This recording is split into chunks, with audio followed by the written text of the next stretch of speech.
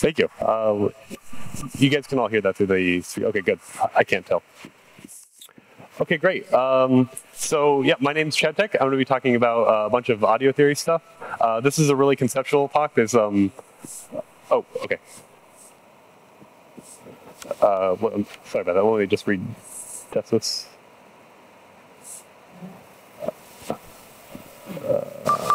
Okay, perfect.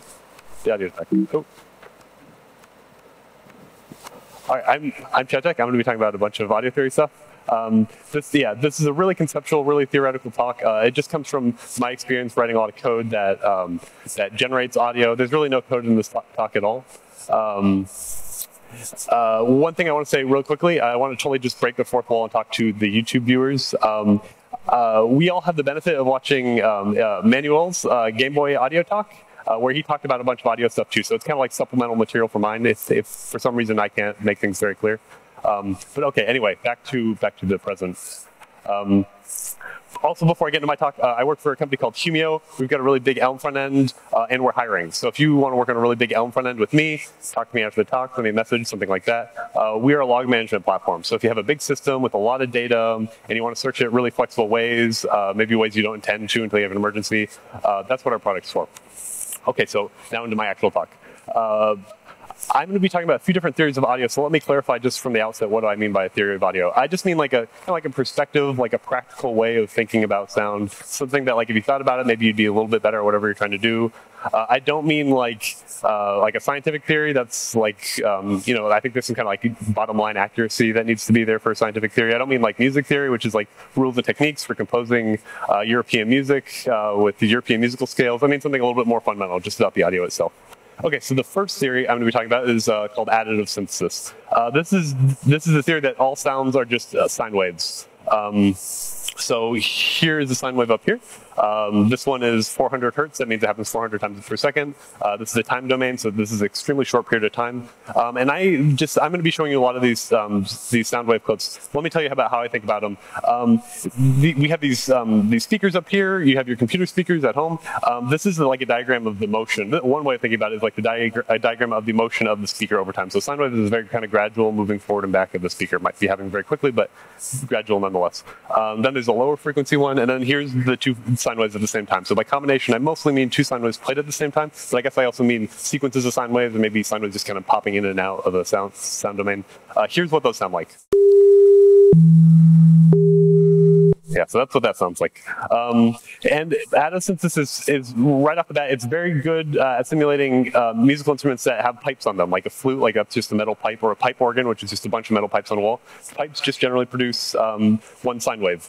So here is a clip of a flute that I grabbed off Wikipedia. I cut out just one context. One little chunk of it. I kind of cherry picked it, to be honest, but it looks exactly like a sine wave. And in fact, if you just play this one little clip, it sounds like this.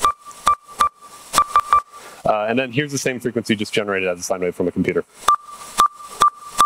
Really similar. Pipe organs, yeah, here's a clip I got from just a pipe organ recording online. This looks to be about like two sine waves, one lower frequency one and one higher frequency one. I keep talking about cherry picking them. This one's cherry picked as well. Here's like a non-cherry picked one, right? It's a little bit more chaotic. It's got a lot of lumps in it. The point I want to make is that the theory of additive synthesis isn't just that things are one sine wave. It's that whatever this chaos is, that you could describe it in terms of sine waves. So I think you could describe this in terms of sine waves. There's a lot of lumps on it. There seems to be some periodic kind of loops in there. It's round. It's not noisy.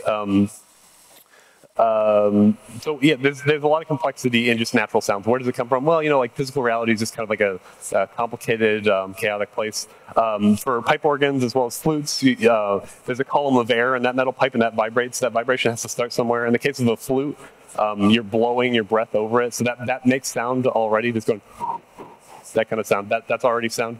That energy has to like get converted into some kind of resonation, and that's just an inefficient process. There's the air pressure, there's a change in air pressure. All these things matter. Oh, and the shape of the pipe matters too, if it's not perfectly straight. Moving on from there, horns are very similar to pipes, right? They're also a metal tube, but they have a weird shape at the end, right? So here's just a completely boneheaded way of thinking about it. That it's an observation about them. As far as I can tell, it's still true. If you have a cylindrical pipe, you get just one sine wave out of it, just one frequency. If you have a horn, you get kind of like a package deal of frequencies that come out. You get a bunch of sine waves, and these are the sine waves that you get out of a horn are called harmonics. And a whole number multiple of a frequency. So if you have a base frequency of 100 hertz, the harmonics are 200, 300, 400. Base frequency 101, 202, 303. So horns and many instruments, they can be characterized as like a profile of harmonics, certain harmonics, at certain volumes, things like that. By the way, I could tell this exact same story regarding percussion instruments. So like a xylophone or a metal bar, if you hit it, you generally get one sine wave. If you have a weird shaped metal bar, like a church bell or a gong or a cymbal or something like that, you get like a whole package deal of sine waves. Okay, so that was my first theory. Moving on to my second theory, it's called granular synthesis. So the theory of granular synthesis is that that sounds are just sequences of short little sounds called grains. Now that's circular right off the bat, right? I just said that sounds are other sounds. Remember, I'm not trying to be logical. I'm trying to be practical, and this is a practical way of thinking about sounds. So I have a recording of my voice right here. This is the whole recording. You can see every little wave in it. It's a very short clip. It's me saying elm. Here's what it sounds like. Let's do some like live granular theorizing with this bit. So let's try to see like what little parts are in here. Now you can kind of see it has like this spike every now and then. So that seems like maybe that's the beginning of a new grain. This is totally an art. You can just kind of pick whatever you want. I've diagrammed out this sound clip already. So the white marks kind of just in my eyes, it looks like one grain every there. Every point that's like a different part. I've also put like the grains that look similar in different boxes. So there's this blue box, this yellow box, this green box. Just by coincidence, this turned out to be me going E, L, and M and elm.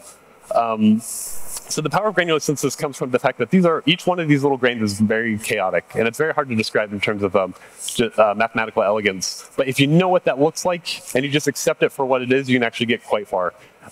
So I've used my computer to take each of these grains and then just kind of repeat them over and over again, and that's what this sounds like. That's my voice.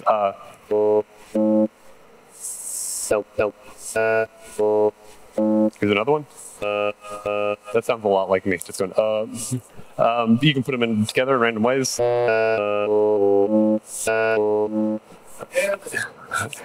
That might sound like broken internet voice chat. That's not a coincidence. I think these software are built on granular principles. You know, if you're talking with someone, send a lot of little bits of your voice over the wire. Not all of them get to the recipient. It's better not to just go totally silent, but actually to just repeat the previous waves, the previous grains that you received. This is why when the connection totally goes out, you get this kind of like kind of sound. It's because it's just trying to simulate your entire voice with one little bit.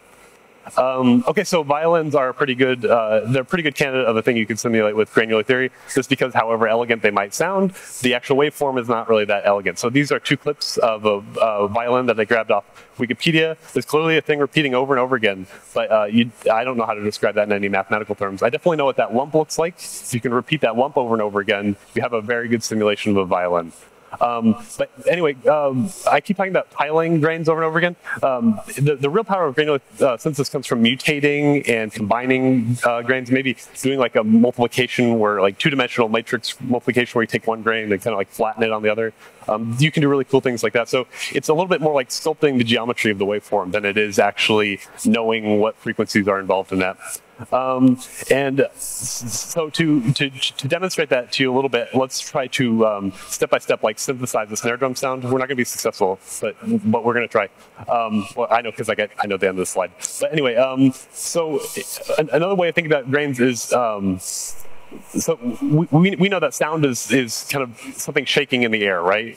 But if it's not necessarily, because if I make a clap sound, that's more like an explosion of sound. So it's one burst of sound that comes out. Furthermore, this is the air that we're talking about. Sound can travel through physical materials too. So you can think of grains as a description of physical movement that happen. So a snare drum it's a very short thing. It's a very complicated thing. It's a bunch of physical things that just happen very quickly whenever you hit a snare drum. So I just drew this by hand. This is the grain of hitting anything with the drumstick. Like the drumstick hits something, and then there's just force imparted on it. I've also just drawn a grain, just thinking about it, of the top drum head. When you hit it, it kind of ripples a little bit, right? Like it's a membrane, it's stretched tight. Furthermore, the sound goes from the drum head into the drum. It bounces off the walls, but it also goes straight there. So you have the same signal kind of delayed over a few different periods of time, one directly, and then one that's just kind of a wave of the next reflections coming. And then there's the bottom head, which also ripples. And then there's the actual snares, which are kind of like a crinkle kind of crunch sound that's just metal bouncing up against it. Anyway, with just thinking about how it works, drawing it out, taking these 5 little grains, and then just putting them in a sequence. I did a bunch of mutations I can't get into, but putting them in a sequence, multiplying them by each other, I came up with this sound. So I don't know, maybe here's an actual marching band snare drum that I got off the internet. I don't know, maybe I'm 40 or 50% there, but that's it. So anyway, that's my talk. This is an abrupt ending. I have these slides are an Elm project, so if you want to see some Elm code. Also, whenever I talk about this stuff, people want to know, well, what have you generated with? So I have some little music clips up there too. This is my Twitter handle. Again, at Humio, we're hiring. So if you're interested, just talk to me afterwards. Thank you.